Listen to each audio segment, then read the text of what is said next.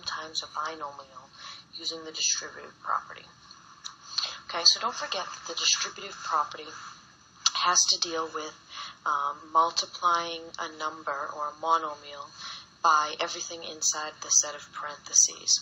So if you have this expression off to the right, remember the distributive property means to multiply everything inside the set of parentheses by 2x. So you're going to do 2x times 3x, which will give you 6x squared. And you're going to do 2x times the minus 1, which will give you minus 2x for your final simplified answer as 6x squared minus 2x. So when we're doing binomial times a binomial, we do something very similar to that. Okay, so if you look off to the right, we have two binomials. We have the 2x plus 1 as one binomial and 3x plus 7 as another binomial. We're going to multiply those. So we're going to take the 2x from the first binomial, and we are going to distribute that 2x to everything inside the other set of parentheses. Oops. Okay, and we are going to end up having to multiply this first part of our factor by everything inside here. We're then going to take the second factor, second part of our binomial, the 1, with the plus sign, and we have to multiply it by everything inside the parentheses also. So we're going to have plus 1 times 3x plus 7. Okay, now we need to do out our distribution steps. So we're going to do 2x times 3x, which is 6x squared, and then 2x times 7, which is plus 14x. So now we've taken care of everything in green there. Okay, and now we're going to have to multiply the 1 times the 3x and the 1 times the 7. So we're going to have plus 3x and plus 7.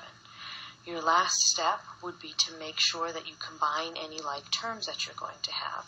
Okay, so if we look, we notice that we have the 14x plus the 3x we could combine. So we're going to have our final answer, 6x squared plus 17x plus 7. And this would be our multiplication answer. So let's try another one. So we have two binomials again. We have 3x plus 5 and 4x minus 2. So we're going to take those two binomials and we're going to multiply them. So when we do the multiplication, remember you're going to take the first term in your first binomial, which is 3x, and you're going to multiply it by the second binomial, so 4x minus 2. Okay, so we took care of those.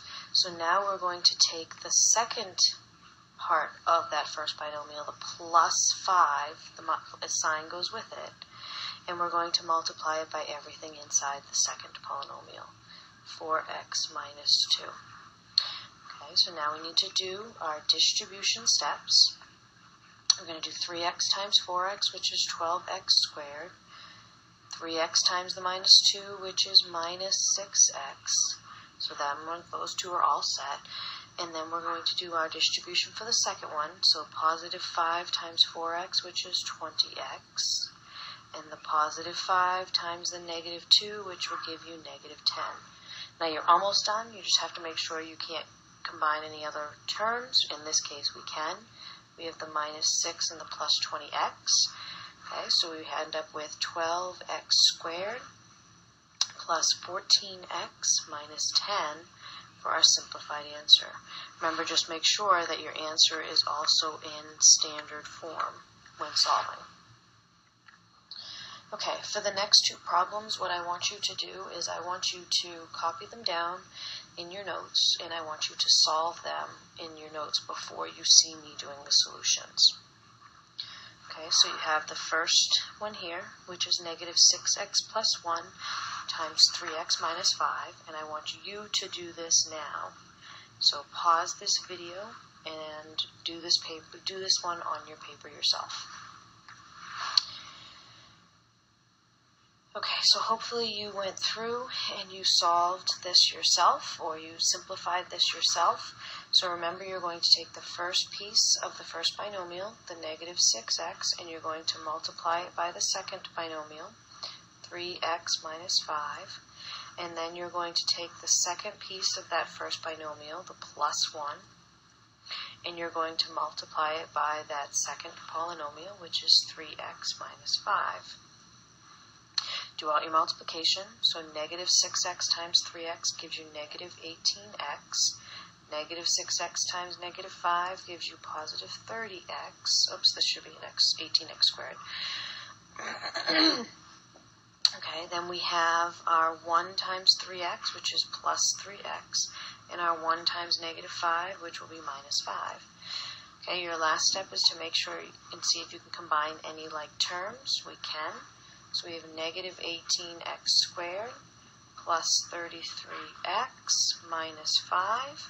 Our answer is in standard form, so we are done. Okay, again, try this one so that you can see how you're doing with it. Okay, so now go through and take your first part. So we have 5x squared times 2x minus 4. And then we take our second half of that one, so plus 3 times 2x minus 4. And we end up with multiplying these two, so we have 10x to the third minus 20x squared. You multiply those two. And then you're going to have 3 times 2x, which is plus 6x, and 3 times negative 4, which is minus 12. And see if there's any like terms that you can combine. Seeing none, we end up here with this as your final answer. I'm going to have you try one more. So copy this next one down too. Okay, so I want you to try and do this problem also. Okay, so again, remember, write that first part down, 2x times the 9x minus 3. And then we have our second part, which would be the minus 7 goes with that, times 9x minus 3. Remember, you notice that these two parts here are exactly the same. Okay, do your distribution. So you're going to have 2x times 9x, which is 18x squared, 2x times negative 3, which is minus 6x. And we're all set with those two. And then we have to do the minus 7 times 9x, which is minus 63x. And the minus 7 times the negative 3, which is plus 21. See if there's anything you can combine, which we can here, these two middle terms. So we end up with 18x squared minus 69x plus 21. It's in standard form, and it's simplified, so we are done. So please just remember to continuously do the distributive property when you're doing these problems.